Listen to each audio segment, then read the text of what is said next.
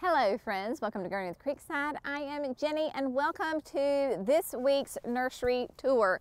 We got two great loads of plants end of last week, and so we wanted to share them with you along with some other fabulous things that are here at the nursery. So remember, we do these nursery tours so folks who are coming to us can actually see what we have that is growing, blooming, and thriving here at Creekside Nursery in Dallas, North Carolina. Right now, as of this moment, the end of February, our only days that we are open are Saturdays from 9 to 3. We would love for you to come see us.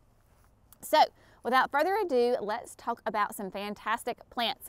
Right beside of me here, flanking kind of both sides of the entrance in here, these are Sprinter boxwoods. Sprinter boxwoods are fantastic.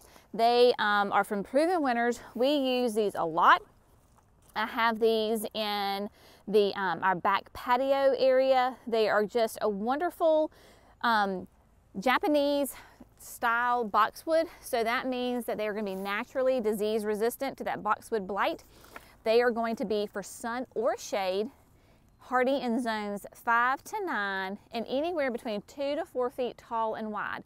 So when you hear that measurement, especially with boxwoods, if you want to keep them at 2 feet, great. If you want to keep them and let them grow to 4 feet, great. Boxwoods, of course, respond really well to being pruned, so you can keep them whatever size that you want, and just really easy, low maintenance. You will notice that they'll take a little bit of a bronzing look to them this time of year. Completely natural. Once the warm weather returns on a regular basis, they will turn completely green and be just fine. So if your boxwoods have a little bit of a bronzy tip to them, no worries, it's just their winter color. They'll be fine.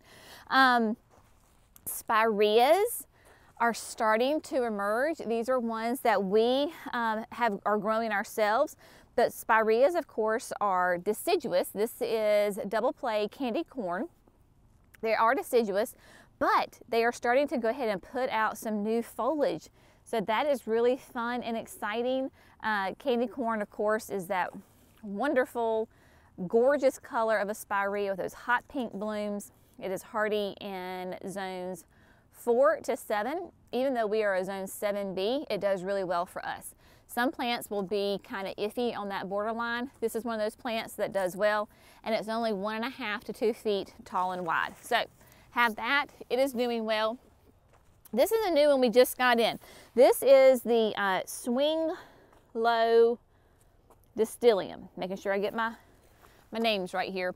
Yes, Swing Low Distillium. Distilliums are wonderful if you are looking for an evergreen shrub that is extremely low maintenance. You really do not prune this because it is supposed to have that natural wide, a little bit of that weeping effect. And I think maybe Jerry can show you that this time of year is about to bloom. Now, the blooms are not, it's not like an azalea. They're very small, that kind of that maroon color. It's just a little hint of color. Why you're buying a Distillium and this Swing Low is because if you're looking to fill in a lot of area with, get your most bang for your buck, Distillium is a great one because it does go wider than it is tall. We have them on our bank behind the barn. They are wonderful. Very, very low maintenance. This is going to be in full sun to part shade, 2 to 3 tall, but 4 to 6 wide. So, ha ha ha, look at that. Love this. Now, one, I don't know if my microphone is picking up all the frogs. They're croaking, so that is definitely a sign that spring is on its way. But another sign that spring is coming is that the forsythias are starting to put on buds. Their little buds are beginning to swell. Forsythia, of course, we called them yellow bells when I was growing up. This is Show Off. Show Off is a wonderful one from Proven Winners. It is, the bloom coverage on this thing is just massive. I mean, the whole stalk, you won't even be able to see any of the brown. It will be completely covered in yellow. These are hardy in zones 5 to 8, sun to part shade, and the Show Off is going to be one of the biggest ones at 5 to 6 tall. and wide. So you can tell from its growth, it's going to be tall and wide. If you have forsythia, don't prune it until after it blooms. Because if we were to prune this right now, we're going to cut off a bunch of our blooms. So don't do that. And over here, I'll show you in a minute, there is a little petite version. So if this is too big, stay tuned for Sugar Baby, because Sugar Baby is coming up next. Now I'm going to ask Jerry to back up. Nope. Or he's going to swing. He's going to swing low. Huh. These beautiful ones, big, huge, massive pop of color, our sunshine ligustrums. We love these plants. These are just a rock star here in the South for us. They are evergreen, even though their foliage would make you think that they might be deciduous because it's very soft and it feels like it might be a deciduous leaf. It is not. It is an evergreen, full sun. The more sun you get, the brighter yellow, chartreuse color it is going to be. If you have these in your yard currently, and you'll notice even some on this, right? So coming out of the winter, you'll have some bare stalks. This is the perfect time to prune them. We have, I think it's 5 sunshine ligustrums at our mailbox, and they've gotten too big. And probably the next week, I am going to prune them. So if your sunshine ligustrums are looking a little naked and they're looking a little, excuse me, just a little spindly and not real full, perfect time to, you can prune them pretty severe and go ahead and fertilize them with some plant tone and they will flush out and be gorgeous. I'll have a video when I do mine so I can show you exactly, but yeah, now is the time to do that. So we've got those. Now, just back up. He won't just listen to me. He has to, and see, and then he's gonna fall over a plant. If he would just back up nice and gentle, then we wouldn't have this problem. I wanna talk to you about Sweet Talker. I'm not sweet talking him very good right now, am I? Sweet Talker. I'm buzzing at him. Sweet Talker is an evergreen viburnum, and you can see that she is in bloom. This has been sitting out all winter long. So this is a completely natural bloom time for her. It is an evergreen. It will get just those really sweet little smells on it. It smells great. It's gonna be a big girl. So she's gonna be 8 to 10 tall, 3 to 5 wide. So nice, big presence, gorgeous foliage on it. Wonderful. So, but it's only going to be for my southern climates. It's only hardy in zones 7 to 8. So it's a little bit limited, but it is a beautiful one, great one. If you're already thinking about summer color, we have got plenty of the roses of Sharon. So this is the purple pillar beside of Jerry. We've got white chiffon. Just know that you folks who are coming, I think we've got pink chiffon over here. We have got tons of the roses of Sharon, and we've had people ask us a lot, do these set seeds and are they invasive? For us in North Carolina, we have never had an issue with them setting seeds. I know in some areas, some of the old cultivars would do that. These do not. Proven Winners really tries to eliminate any of those pesky characteristics of plants. We have never had that issue, but there you go. Hydrangeas galore. We have got the hydrangeas. So Firelight Tidbit. So this is a new one last year. Tidbit is just that beloved hydrangea that is the small version of Firelight. It is a panicle hydrangea. You can see that these have already been pruned for this year. They bloom on new growth. They are going to be hardy in zones 3 to 8.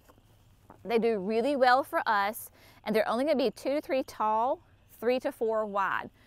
Firelights, in our experience, are about the only panicle that will reliably turn to a beautiful pink rose color in late summer, early fall. So Tidbit is just a nice little petite version of that. And then, of course, butterfly bushes. We've got the pugsters, we've got the Miss series. Now is a great time to go ahead and plant them, especially if you're here in the South. Get those babies in the ground, get them well established before the cold hits. And you can't get much more southern than a magnolia. These are little gems. Little gems will give you all of those wonderful characteristics of our beloved magnificent magnolias on a smaller scale. We're going to plant one of these in our backyard. Super excited about it, but little gem still has those nice glossy green leaves on top, and underneath it's kind of like a velvety brown. Will still bloom for you, that beautiful smell. Like I said, smaller size. I think it maxes out at like 15 feet, maybe 5 feet wide. I don't have the statistics right in front of me, but just know that if you have a more smaller space, a little gem magnolia is a great one to do. Again, now is a great time to go ahead and get them in the ground so they can get established. Before long, oh, I thought they were there, but the cherry trees, in fact, look, we got cherry trees in. So this is, yes, this is okami. So look at that. The okamis are putting on their sweet little buds. So we have okamis, then we have, I don't know where they got them, or where they put them rather. There's okamis, there's yoshinos, and there's, oh, there they are. Yeah, okamis, yoshinos, kwanzan. There we go. So the okamis are the ones that are already starting to put on some little flowers. This is yoshino, which is putting on the little, yep, it's a little later, putting on the buds. And then you can see the big daddies, these right here, these are the kwanzans. All three of these cherry trees will do really well for us in this area. It truly depends on your bloom color, like the bloom that you're going after. So do some research, figure out which one you want, the okami, the yoshino, or the kwanzan. Obviously, the kwanzan is the biggest tree right now, even though they're all in the same size container. This is a good sized tree. I mean, they can't get much more like announcing of spring than a cherry tree blooming, right? Just gorgeous. Let's go back over here because this is not new, but they're getting ready to, we've got a couple of things. Okay, so one, we have the Gibraltar. This is a native azalea, and you can tell that they are just going to be covered in flowers. They have got tons of buds on them. Gibraltar, these are deciduous azaleas or native azalea. It is going to be Clemson orange. They are absolutely spectacular. It is going to be 6 to 7 feet tall, 3 to 4 feet wide, part shade to full sun. It's a beautiful one. And then we have right here is the Mount Airy Fothergilla. So this is a native plant that will do beautiful spring flowers for you. Obviously, they're both deciduous, but if you're looking for some things that are unique and different to put in your garden, these would be some great options for you for sure. Now, we're talking about the little guys, the forsythias.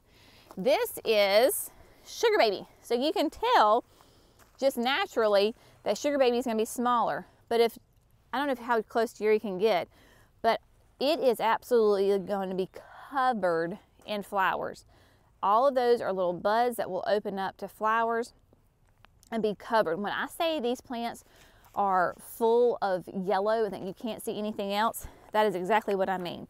So Sugar Baby is only going to be like 2.5 feet tall and wide. So this is a perfect pop of spring color in a small garden space. Love that. And then of course it will be a beautiful green foliage for the rest of your growing season. We'll just add some nice texture to your garden. All right. There's still more shrubs. I mean, we could sit here and talk about all the different hydrangeas, but that'll be the fun thing. Just know if you're looking for hydrangeas and those kinds of things, we've got tons of them. Somebody was asking me just on, I think they sent us a message through one of the outlets asking about the wind chimes. Yes, we still have plenty of the bottle benders wind chimes, so no fret on those. They're doing well. The beds here are doing well, but let's come in the greenhouse right quick. I want to show you a couple of things. So the fans are on, so you'll hear those. But come on in. Everything is doing great. We're getting at the end of the day, so that's why it's maybe a little bit darker in here. But the annuals are just taking off. They are doing really well. Look at this. Let's see. Oh, do we have one? This is the Artist Blue Ageratum. Getting ready to flush out with some color. Really nice. Somebody just said on social media, they were like, am I colorblind, or that does not look blue to me, that looks purple. It's one of my problems too with the horticultural world. Their definition of blue is different than my definition of blue, but it's more purple, but whatever. Houseplants. Houseplants did great when we opened up this past week. See holes, that's where plants were. We've got to come in here and do some shuffling and rearranging.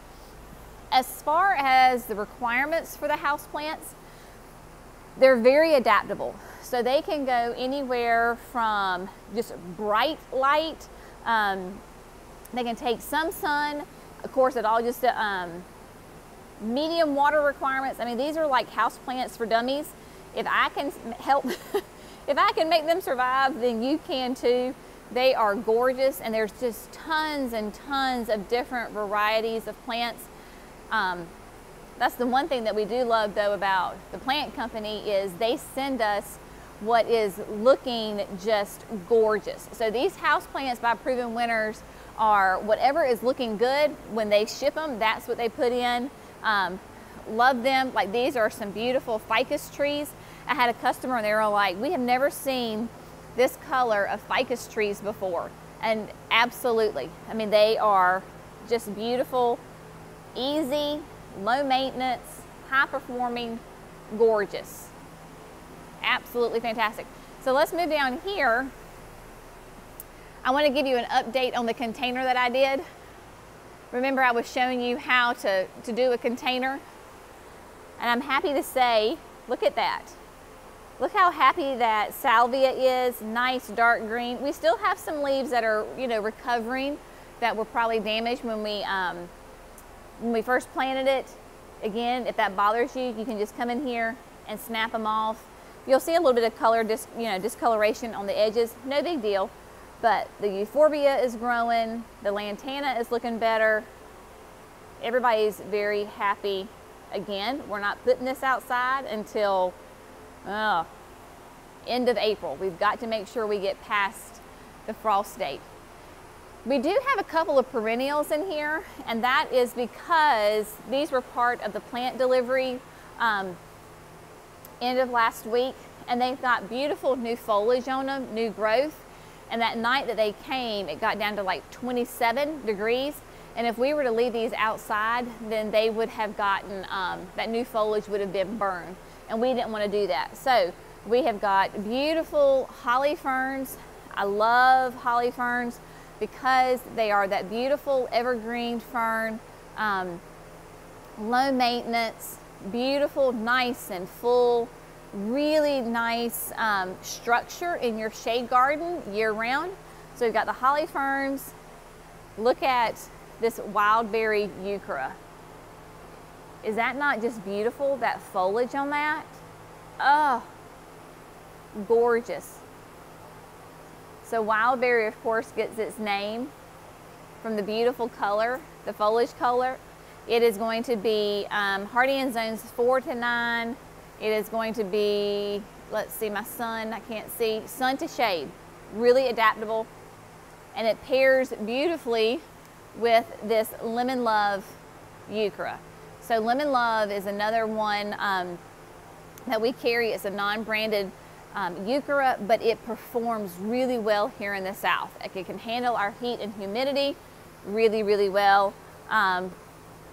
And then we had some autumn ferns. We went ahead and brought them in here too because they had some new foliage on them. Again, another great evergreen fern.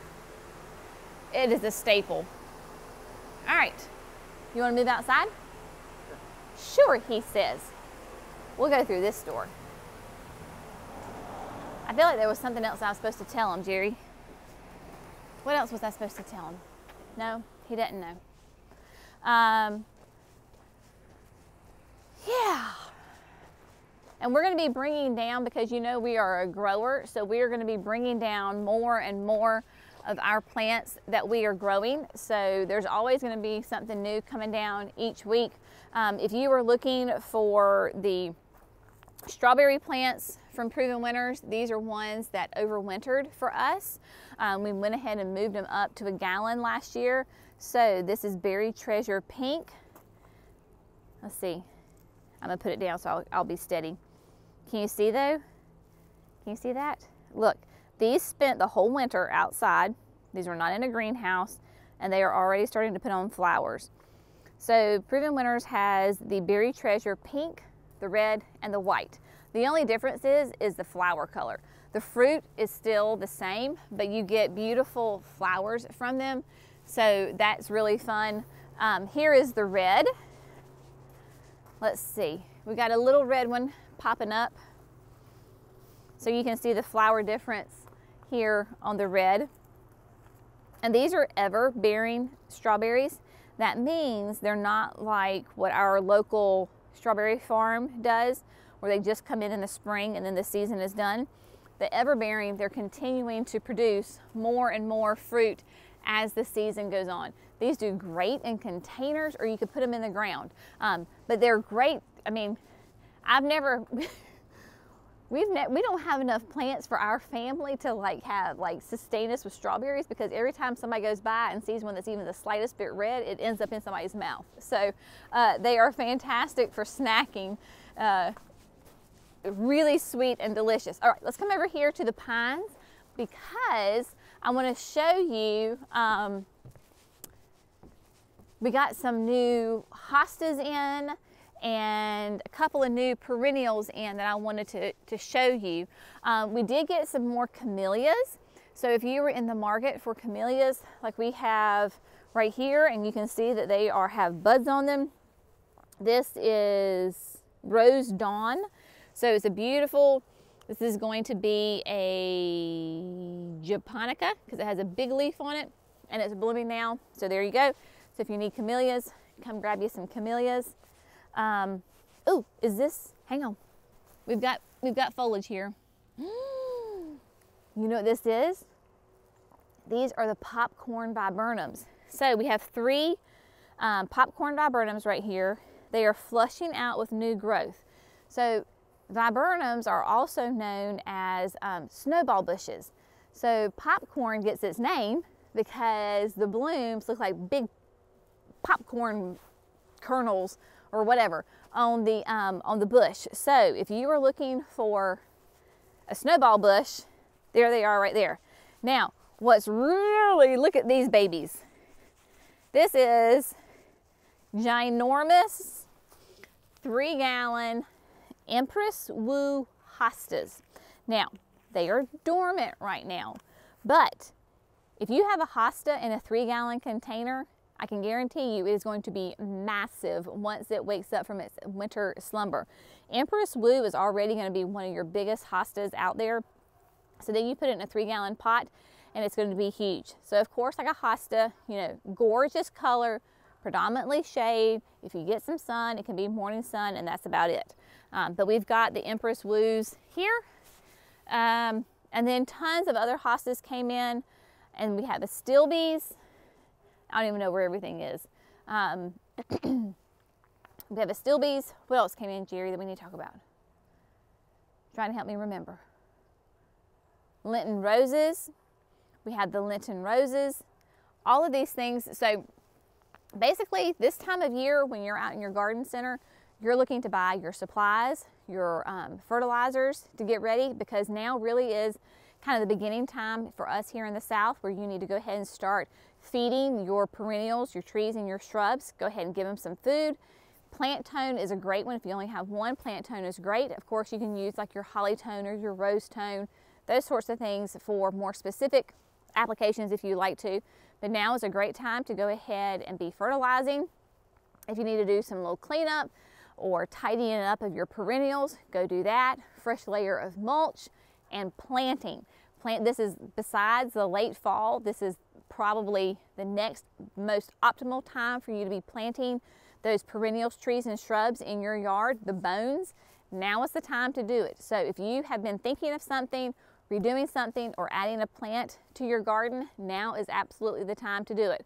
I feel like I'm forgetting to tell you something, but if I have, and I'll remember it in 5 minutes after this, we'll do it in the next video. But as always, thank you so much for gardening with Creekside. Y'all have a great day, and we look forward to seeing you here at the nurseries on Saturday from 9 to 3 very soon. Y'all have a great day. Bye, friends.